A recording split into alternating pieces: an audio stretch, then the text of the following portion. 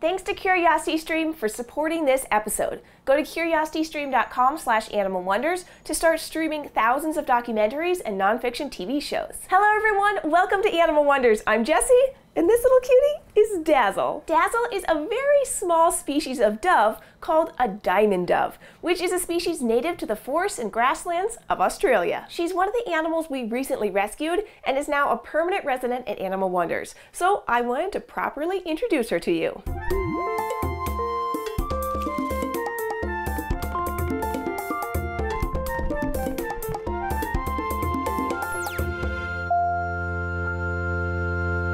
Doves and pigeons are some of my favorite birds because they're fairly easy to provide for and they can be incredibly rewarding to watch thrive in your care. They also have fun personalities once you get to know them, and if they're treated kindly and given plenty of attention, they can respond with trust and affection. We first heard about Dazzle in July 2020 when she had been brought to a local bird rehabilitation center. She had a broken wing, couldn't fly, and wouldn't have survived if left outside where she was found. So the rehabber got her to safety, bound her wing, and contacted us. Since diamond doves aren't a native species where we are, the rehab center couldn't release her back into the wild, and they needed to have a permanent home to place her in once she was healed up. After about a month in rehab, she was healed enough to leave the rehabilitation center and move to her new home. So Dazzle joined us at Animal Wonders, and since then, we've been working on getting to know her and forming a strong trust bond with this tiny gal. Our goal for Dazzle is to be able to share her with audiences in the future. So part of what we're working on with her is getting her used to being held,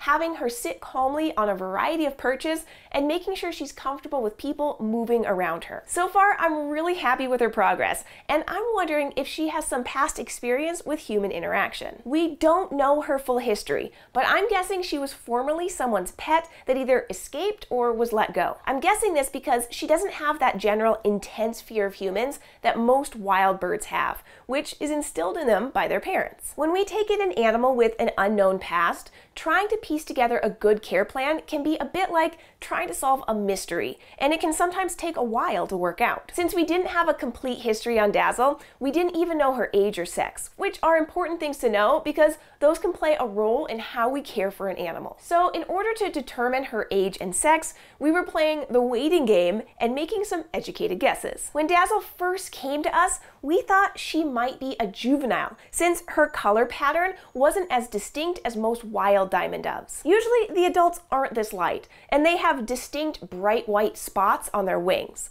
But Dazzle has a lot of white on her back, and her wings have mostly a mottled pattern with just a few spots. But she was full size when she was first found 5 months ago, which means that by now, she's at the very least 6 months old, and she could be much older. Diamond doves are fully mature at 6 months old, so if she was a fully sized juvenile when she was first found, we would have seen her change from a mottled pattern to a more distinctly spotted pattern by now. So since there's been no change in her pattern, it's most likely that this is her adult coloration, and she was born or bred specifically for this color mutation. Once we determined that she was an adult, the next mystery to solve was her sex. Diamond doves are sexually dimorphic, meaning you can see the difference between males and females just by looking at them, which isn't something you can do with all bird species. The difference in diamond doves is males tend to be larger with a bigger and more vibrant orange eye ring, and they tend to be more gray than brown. Females are slightly smaller, have a more subdued orange eye ring, and generally have more brown in their wings along with the gray. What made it challenging to determine if Dazzle was male or female at first was because juveniles don't have those distinct physical differences, so we had to wait until I could confirm she was an adult before making an educated guess. And Dazzle would like to go on the tree now. Going in there?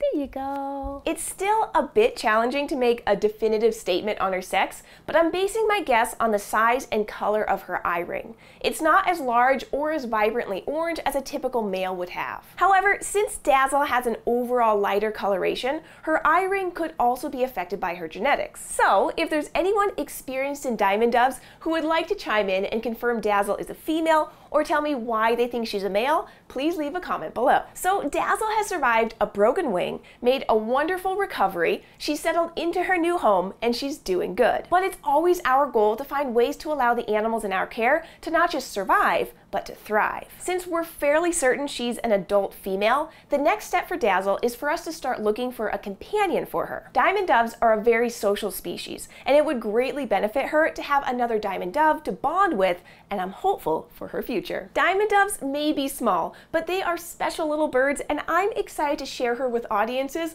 and teach about what makes the species interesting and how they play a role in their ecosystems. Now, pigeons and doves like Dazzle here are very good flyers, which is why they're found on even the most remote islands. Flying is such an incredible ability and seems like the most distinct bird feature.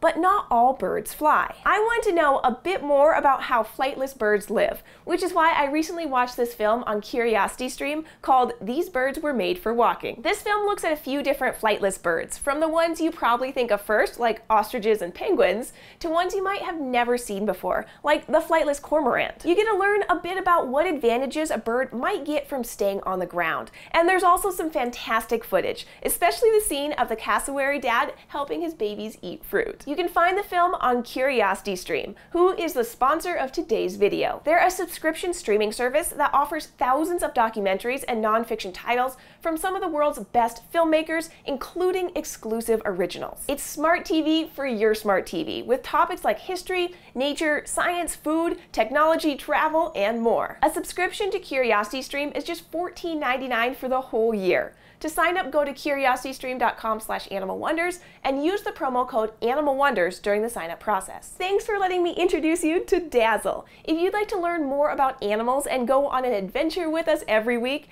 be sure to subscribe to our channel, Animal Wonders Montana, and I'll see you next week. Bye!